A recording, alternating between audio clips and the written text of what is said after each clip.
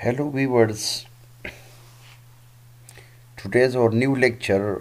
In this lecture we will discuss about the uh, different process, the steps which are involved in the extraction process. You can see here on my screen we have already talked about the different process which we have already explained. You can see here filtration, and this is concentration.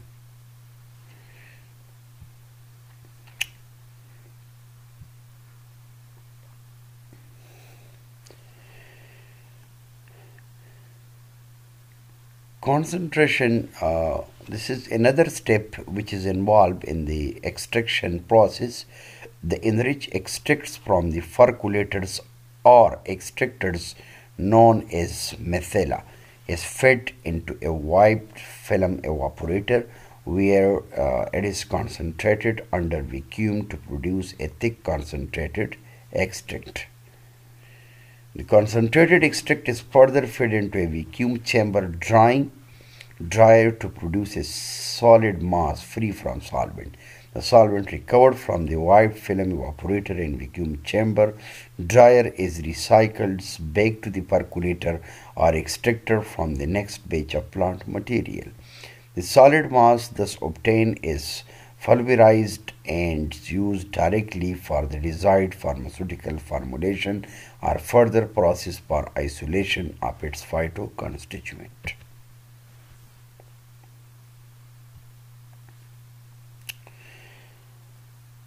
Another step is drying. So drying is also the process in which the filtered extracts is subjected to spray dry with a high pressure pump at a controlled feed rate and temperature to get dry powder.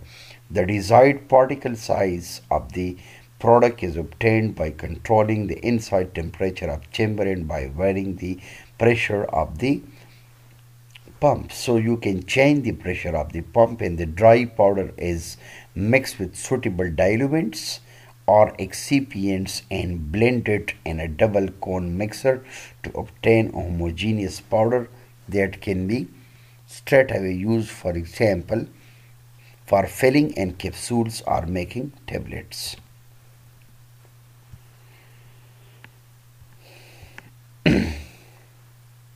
So these are the different procedures.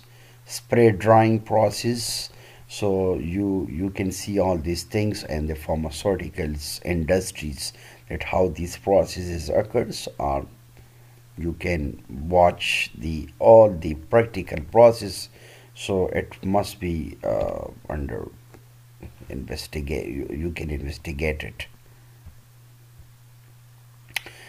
Now come toward the variation in the extraction methods. So as we know that, so there are how the extraction methods they can show the variations.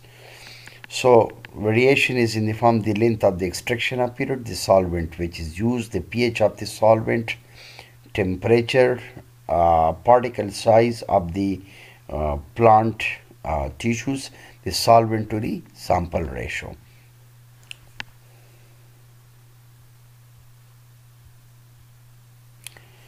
Parameters for selecting an appropriate extraction methods. There must be the authentication of the plant material by botanist.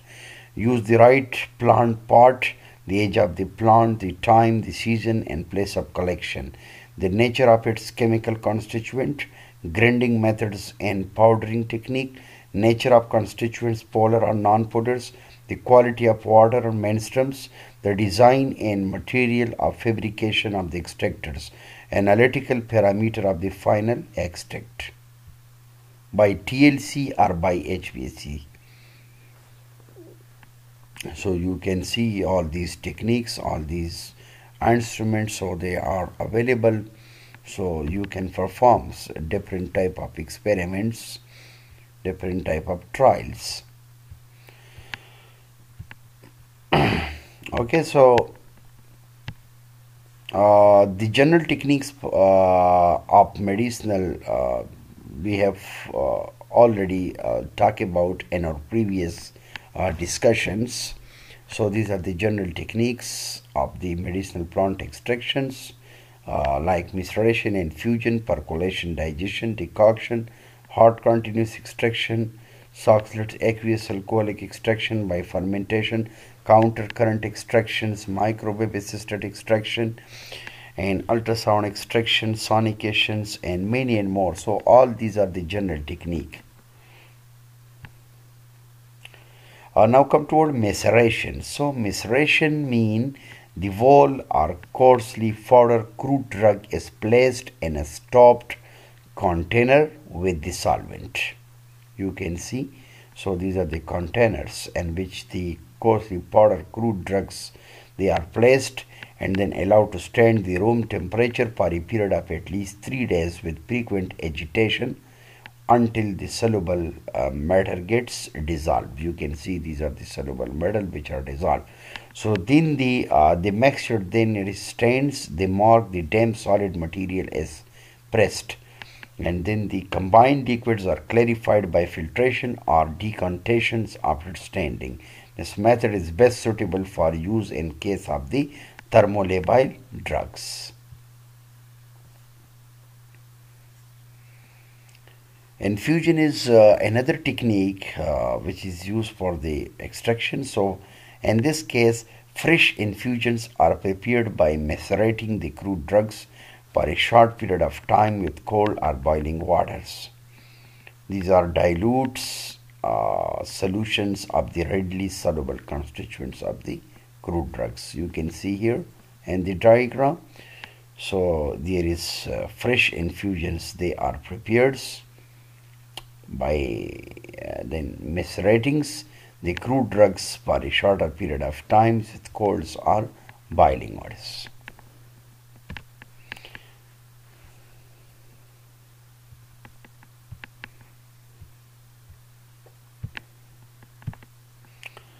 So another process is digestion.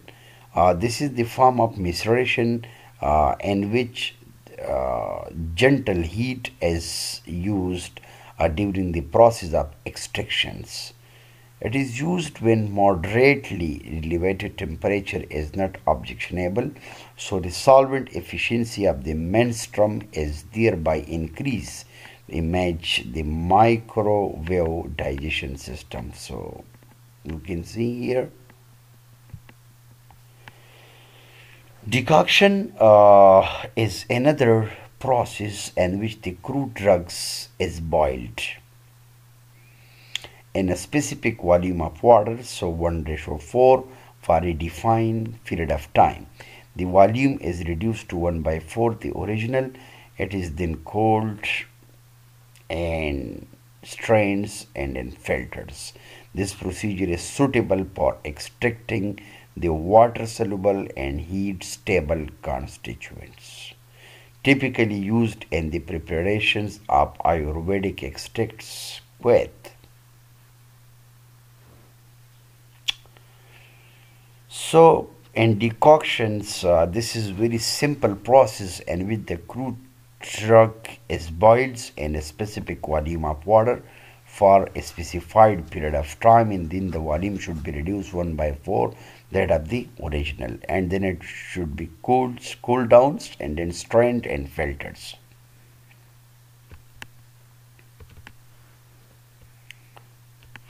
So all these processes they are used especially in extractions.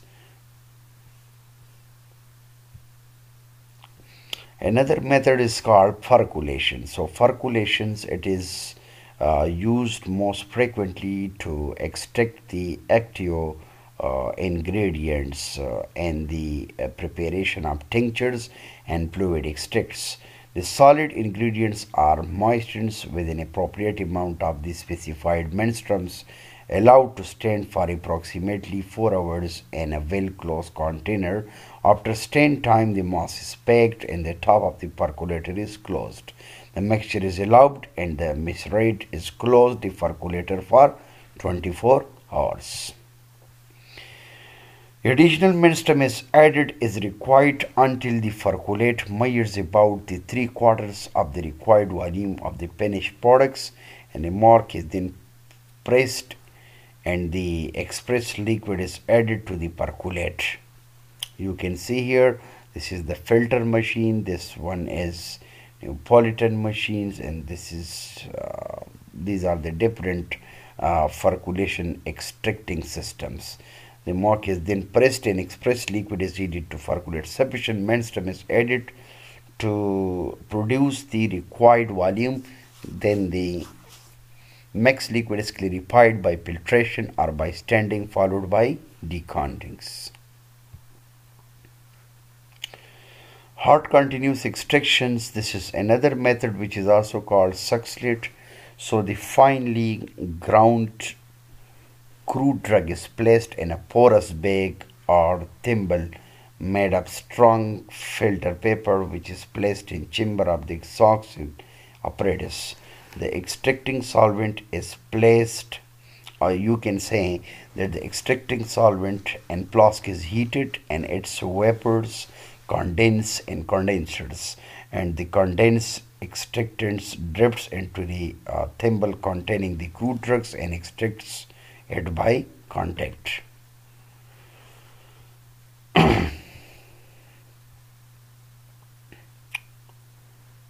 This is Soxhlet apparatus. When the level of the liquid in chamber rises to the top of the siphon tube, so the liquid contents of the chamber siphon into the flask. This process is continuous and is carried out until a drop of solvent from the siphon tube doesn't leave residue when evaporated.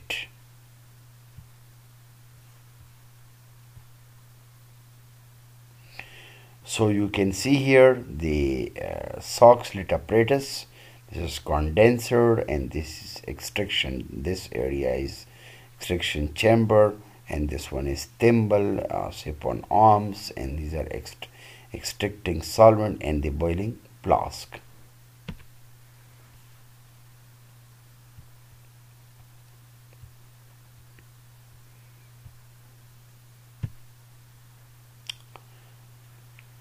Aqueous-alcoholic extraction by fermentation. So medicinal preparation by Ayurvedica, Seva and Arista adopt the technique of the fermentation for extracting the active principles. The extraction procedure involves soaking the crude drugs powder or a decoctions for a specified period of times. So undergoes the fermentation and generate alcohol in situ. So this facilitates the extraction of the active constituents contained in a plant material. The alcohol is thus generated, also preserved as a preservatives.